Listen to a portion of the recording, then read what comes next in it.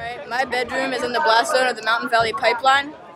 It's lowering the property values in and around our area, and I worry that I won't be able to move to a safer location if the pipeline does come. And it's poisoning our groundwater and the local creeks and streams that my friends and I like to canoe and kayak in. You know, we're looking to start a citizens movement of pipeline fighters to end eminent domain for private gain for these pipeline projects once and for all. And we really think the movement has already begun. You have pipeline fighters in Nebraska and Virginia, in Minnesota, in Wisconsin, in New York, in Pennsylvania. I mean, all across our country, individuals that are Republican, Democrats, Independents, Populists, Conservatives, we're all standing together. My name is Russell Chisholm. We are outside the governor's offices here in Richmond, Virginia. And we're on day 3 of some peaceful action to basically get his attention about these dangerous pipeline projects. 1, 2, 3, 4! 5, 6, 7, 8! Why did you risk your own well-being to protest in front of the governor's mansion in his office building? Going back 2 years, I can remember at our earliest meetings, discussions that the possibility of taking this to this point, direct action, potentially getting arrested, was out there. And I think one of the things that definitely spurred me along to follow through with it, because it was kind of nerve-wracking. I don't know about you, but adrenaline was really flowing that day. Was seeing a video of where the governor is talking about dozens and dozens and dozens of meetings with these energy people and the pipeline builders, and I'm thinking, dozens of meetings, dozens of meetings, and we can't get a meeting. He doesn't meet with delegations we've sent her before. We're talking to a blank wall. Even there, when we were there 3 days demonstrating, he deliberately left town. You know, he could have come out of his mansion and thanked us for coming and say he's glad to hear our point of view. But what did he do? He has a press conference on the second day where he basically laughs that we're there, saying there's a lot of demonstrations there. This is just one more demonstration. Right. So, I mean, he's arrogant. The Atlantic Coast Pipeline, as you know, is a federal issue. It is not a state issue. We need politicians that actually have a backbone, that actually believe in our constitutional right to own land, to protect land, to steward the land, where we won't be terrified that at any moment a pipeline company can come knocking on our door and say, guess what? You thought you owned this land? You don't own this land. We're going to put a pipeline wherever we damn please. I really looked at this particular action as an opportunity to make ourselves heard. And when I say ourselves, I'm talking about the people who live down here in these sacrifice zones. Our neighbors, Joe and Donna, the Jones family, people like that. People who, for whatever reason, might not be in a position to go to Richmond and have themselves arrested. But those people are being ignored. They're being ignored by the governor. They're being ignored by FERC. Evening, Governor. Will you oppose the Atlantic Coast Pipeline and Mountain Valley Pipeline? Why are you going in the back door, Governor? Will you look your citizens in the eye? When presented with an opportunity to hold a meeting in his absence, essentially, on his doorstep, we had to kind of take that moment. You know, we had to seize that. 2, 4, 6, 8. Who do we appreciate? Red, red, red. A strong motivation for me, because I do love my country, and I want it to work properly, is that this whole process of deciding whether to build pipelines through our communities or our state or these other states around the Marcellus is not a democratic process. There's no place for the people in the affected communities to have any voice in this process. There's a pretense that we have a voice, but we've learned that it's all a charade. It's all pro forma. 2, 4, 6, 8. Who do we appreciate? Russell, Russell, Russell. By the time we get to the mansion, I'm in good spirits. It's a cohesive feeling. We're a group. We're united. We're supporting one another. And I'd lost all my fear. So why take direct action against our governor? Because we're locked out of the democratic process. We're locked out at the federal level because it's an independent regulatory association that does say we have all these opportunities for the public to speak about the impact on their communities, and we did that. And now that we've read the draft environmental impact statement, we see that none of that, nothing that we did, the reports, the letters we wrote, made any difference. There's no reference to them in the draft environmental impact statement, which is the last document before the final draft environmental impact statement that leads to the granting of a certificate of necessity and convenience to the pipeline that lets them take our property through eminent domain. And it's getting to that point and seeing that all the work we've done for 2 years of working through institutions was for naught, and it isn't even reflected in their written decision-making process. What is there left for us to do but to go outside of the regular institutional process and go to Richmond and speak to our governor and then get a ticket trying to talk to him, and wherever that's going to lead. Yes, I'll do it again. We really need to connect with the greater community, much the way that Standing Rock, Sioux, have been able to raise awareness about the Dakota Access Pipeline. That started with a handful of people, and then it just grew and grew and grew into this bigger movement. We need that kind of response down here, and I think it's going to happen in far southwest Virginia and with our neighbors over in West Virginia, where we're going to have to come up with almost like a border stand against Mountain Valley Pipeline. The major issue there is that the Dakota Access Pipeline is trying to cross the Missouri River. They want to drill underneath the Missouri River and put a pipeline under the Missouri that's going to deliver crude oil from the Bakken oil field to a refinery in Chicago, Illinois. To this point, there's been close to 100 arrests of peaceful, prayerful water protectors.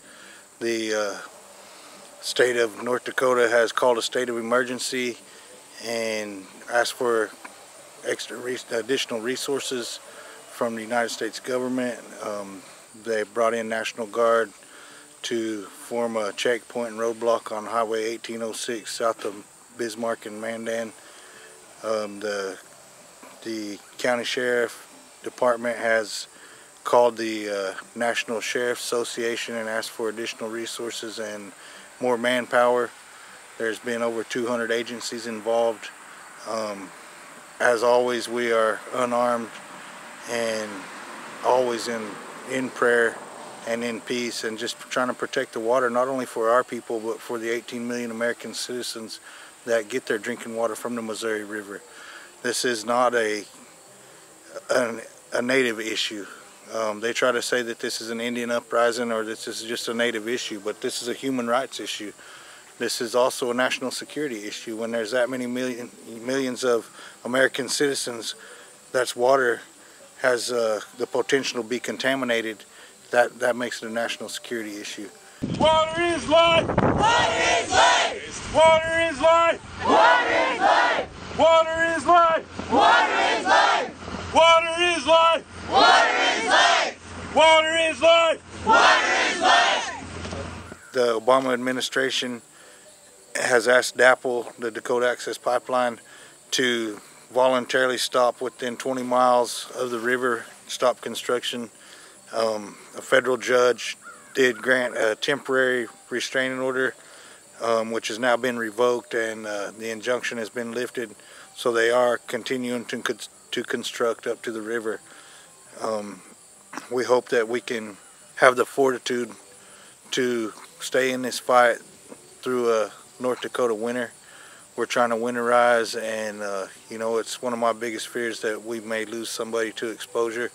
But the people aren't willing to stand down. The people are going to stand strong on Standing Rock and continue this fight to stop corporate greed and stop the contamination of the Missouri River.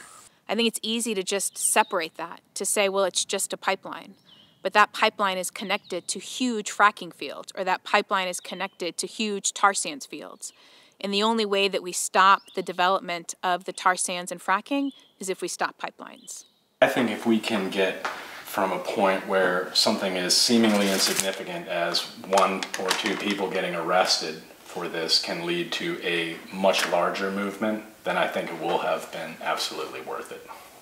I agree. Standing Rock gives us hope because Native Americans organized to oppose that pipeline, and another case of the XL pipeline, thousands and thousands of ordinary citizens protested that pipeline by going to the line with their bodies and standing there and opposing it, and they were arrested. And that brought the attention of that matter to the national public opinion, and the President of the United States ultimately decided against that pipeline. Definitely corporate gain involved here, part of MVP's statement about why they quote unquote need it, because they have the customers, right? They say, well, we have customers for the pipeline, so the customers need the pipeline. Well, it turns out the customers are themselves, right? The builders of the pipeline are also the customers of the pipeline. This is self-dealing at its worst sort. You know, the biggest thing that we learned on the pipeline was that you had to get people out from behind their computer desks and off of the farms and ranches to come together in community and to do things with their hands. So they weren't only writing letters to the president, super critical, or only writing emails to the State Department, but that we were building a sense of community. And you do that through actions, like the folks here in Virginia in painting the trees. For us in Nebraska, that was building a solar barn inside the pipeline route. And I think that those creative actions actually do stop pipelines. You know, we are pipeline fighters, we're water keepers, we're people of the land who are standing up to big corporations, and that is their worst nightmare. The only thing that is going to stop these pipelines is the people standing shoulder to shoulder, despite differences of politics and everything else that they may try to use to divide us. They call them the seeds of resistance, because they symbolize the resistance to the destruction of Mother Earth, the corporate greed, the resistance to corporate greed. We want to save our land for our future generations, bottom line. We want our children and our grandchildren to be able to live in balance and harmony with Mother Earth. I've worked all my life to pay for my farm if they want to run a gas line through the middle of it. Destroy ancient oak trees, sacred Indian burial grounds. Not one entity has stopped the pipeline or any pipeline without going to court or unless it was presidential decree.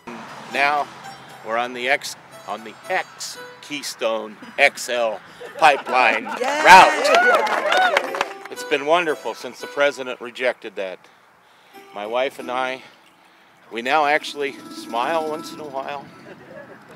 You know, we can laugh and we can sleep at night. But there's part of us that said the job's not done. And part of that job is right here in West Virginia. You know, we deeply believe in all these pipeline fights across the country that there's 3 ways that we can beat them. The first is to end eminent domain for private gain. There's absolutely no reason in America that a private corporation can come in and tell an American citizen that they're going to take land against their will. So we got to stop that at the state level and the federal level. Yep. The second is a climate test. You know, President Obama, for the first time in our country's history, and so far it's been the only time, used a climate test on a piece of fossil fuel infrastructure, and that was on the Keystone XL pipeline. And it was one of the big reasons that Keystone XL was rejected, was because the State Department and all the other federal agencies assessed that pipeline and said, how will this impact climate change? If it's going to increase climate change, we're going to reject it.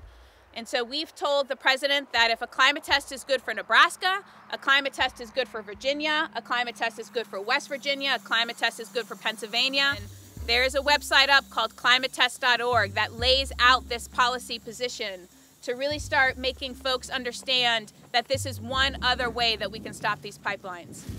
And the third way is local permits. You know, in New York, the Constitution pipeline was rejected because of an obscure local permit around water.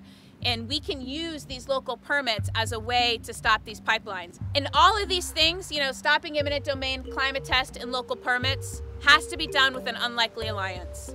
If it's just the environmentalists, if it's just the landowners, if it's just the young people, if it's just the faith leaders, they will divide and conquer. That's the best thing for oil and big gas. But if we all come together, the cowboys and Indians, the farmers, the ranchers, the landowners, the mountain people, if we continue to stand shoulder to shoulder, that's when we win. If we allow them to build these pipes, it'll be the place where gas production growth is going to come from in the United States. No other place has the potential to double production in the next 5 or 10 years. That's what they want to do. They've already increased it 1,000% since 2006. So we're going to be making that case about the 18 to 20 pipelines that are being proposed to expand that gas production. Mountain Valley is in fact the biggest of those at 2 billion cubic feet a day. And we've taken that report and we've promoted it to the environment movement more widely in the United States, you know, the big green groups, Sierra Club, etc. And they're saying, you know, enough is enough. We cannot build any more of these projects. The impact of gas is too great. We cannot solve the climate issue by building more fossil fuel infrastructure. So we also took the report to the White House. We took it to CEQ.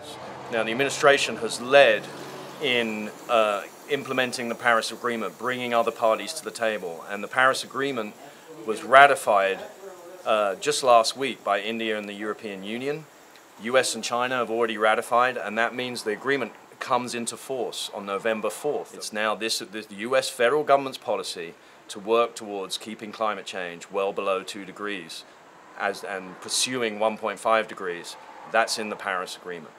Let's file in local court, let's file in state court, and file in federal court. What have you got to lose? And if that judge turns it down, go to another one. Find a sympathetic judge and ask for a stay and try to stop it dead in its tracks. This is what's happened in Delaware. The trout people delayed, the deer hunters delayed, and they just kept pounding and pounding and pounding. The biggest thing that I've learned is that it doesn't take a huge action to make a difference. It takes community coming together, neighbors standing arm in arm. Amen, horse. Amen. Thanks for being here. Thanks for being here. We needed to hear what you just said. They rely on us thinking we can't. Everybody done, yeah. and we just prove the naysayers wrong. Yeah. Yeah. My people have a connection to the land. We've been the stewards to the land for time immemorial. But the people that are here now have buried their fathers, have buried their mothers in this land. They've buried their loved ones. Some have buried their children in this land. They have a connection to the land, the same as we have a connection to the land.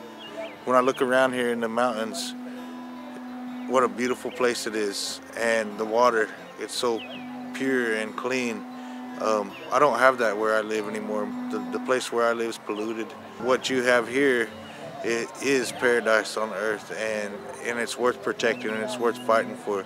So I'm here to stand with this community and this county to tell them that they're not alone. It really helped my heart to feel like there is hope that we can fight this pipeline and fight someone who's so much bigger than us and seems so much more powerful, especially when they prayed over this corn and called down the power of the Great Spirit. It gave me strength.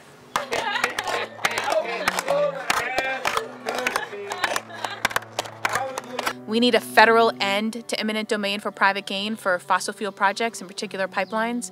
And we have to start protecting state property rights as well for the pipelines that are already in the ground, making sure that these pipeline companies are responsible for digging up that pipeline when it's at its end use, and for making sure that when spills happen, liability doesn't shift onto landowners. These pipeline fights have been real catalysts in our communities because, you know, this is now not just happening somewhere else. And that's how we're going to win, by increasingly, learning from each other and sticking together and standing up with our neighbors and fighting. This is a historic time.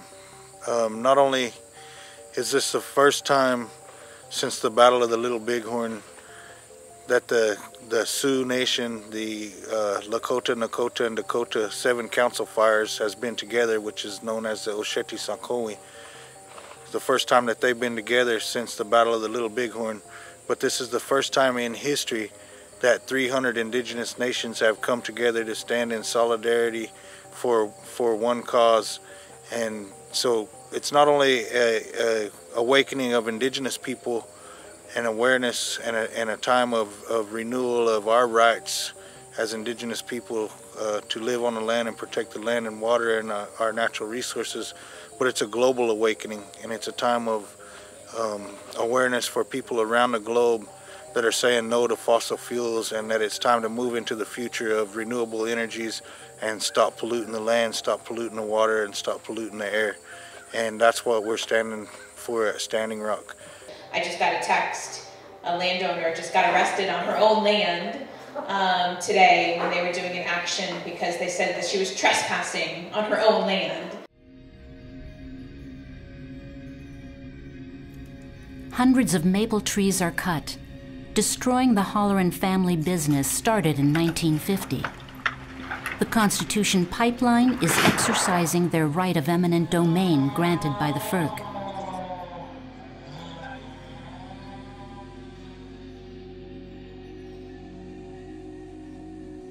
Tree cutters are escorted by a dozen state police and heavily armed U.S. Marshals carrying assault weapons. Catherine Holleran said, "They refused to see us as people and brought guns to our home."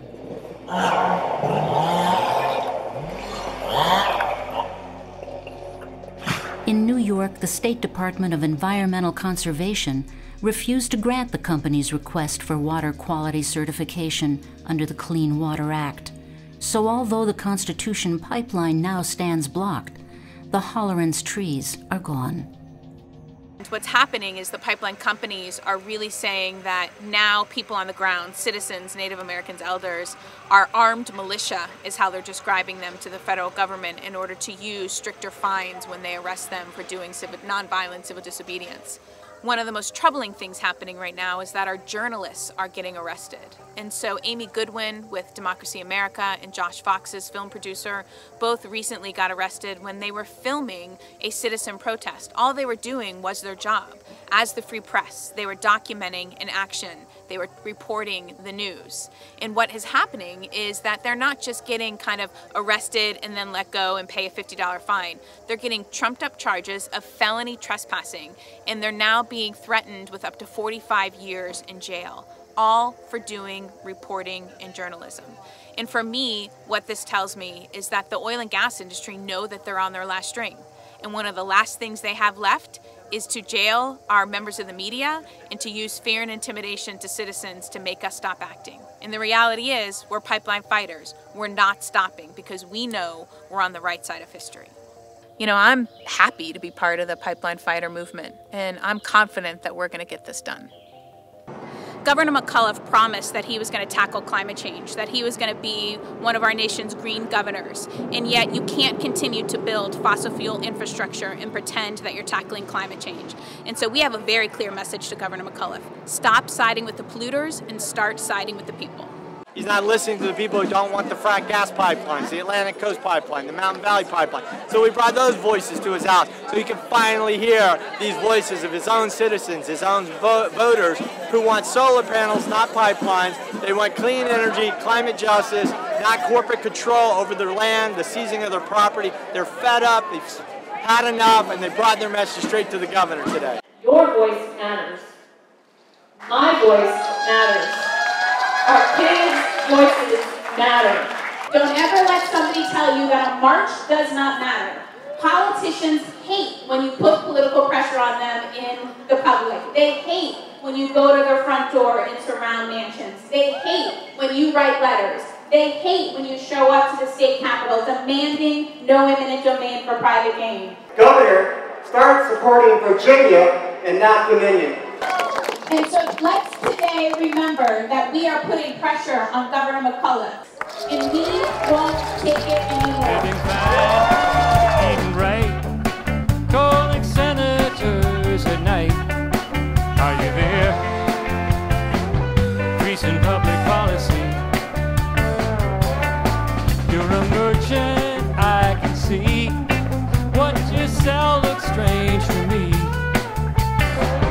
Fueling wars, serving corporate investors, bending ears of politicians, changing laws to suit your influence.